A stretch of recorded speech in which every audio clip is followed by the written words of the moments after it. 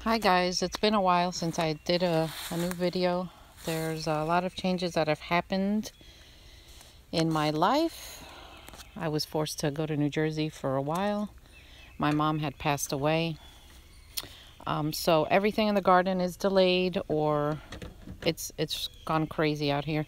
I do want to show you some new gardening tools. These are the radius, and my favorite color is orange. This is my favorite of all. And I got this one, and I got this one. My dad is with me. Since my mom passed away, he came to live here, so he helps me out in the garden a lot. But today we'll be planting cucumbers, and we're going to be planting basil, tomatoes, and these are the cubanelli peppers. Usually I like to start these things from seed, as you all know. But since everything is delayed, I had to buy some plants and just help me get a head start. This is the lettuce I planted about 5 days ago. It's already sprouting. And over here I have planted some basil. You can see a couple of them coming out there. And then I have some carrots here that are coming out also. You can see them there. I'll walk you over here. I planted artichoke for the first time, and I'm not sure if they're going to turn out well, but so far this plant seems to be doing okay. I started this from seed, and while I was gone, my daughter did her best to take care of it. Over here we have a row of potatoes, a row of beets, and then my 2 little tomatoes. I wanted to plant so much more, and I planned all winter, but sometimes life just takes you for roller coaster rides. And believe it or not, you know, when you lose someone, it's just not easy, and I'm still mourning.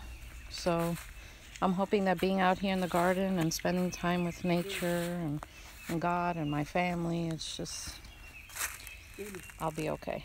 These are some lettuces that we had bought. And Dad is asking me over here what to do.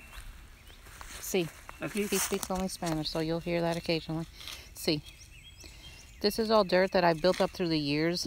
It's taken a long time to get this dirt in the condition that it's in. And we use rabbit manure as a compost, as a fertilizer. Over here, this little row here, we have planted some Stars and Moons watermelon. I'm hoping they'll sprout. Planted those about 5 days ago, but he's a little impatient and doesn't realize, that sometimes it takes more than 5 days for the plant to come out. So, but here we go. This is a new netting I got. It's not as sturdy as I thought, but we tied it on really strong and it'll do its job.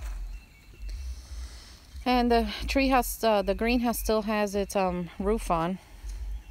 My husband and my dad will remove it soon. And, you know, it's been so crazy here that the other day we planted something and I forgot to label it, and I don't even know what I planted. So I'm going to call this year Mystery Garden. And we'll just see what comes out. Hopefully, when it comes out, I'll recognize it. I'm really good at recognizing plants, but I'm not going to sweat over it. I'm not going to go crazy or, you know, try to be perfect out here, because it never will be. So I just wanted to give you all an update, and, you know, I'll try to keep you posted through the spring and summer, and know what's going to pop up out of the ground, and we'll just have to wait and see. These are doing beautiful, though. They really are. We'll be eating these soon, but not yet. They need time. So, I'll keep you all posted. Papi, saluda. Say hi. Hi.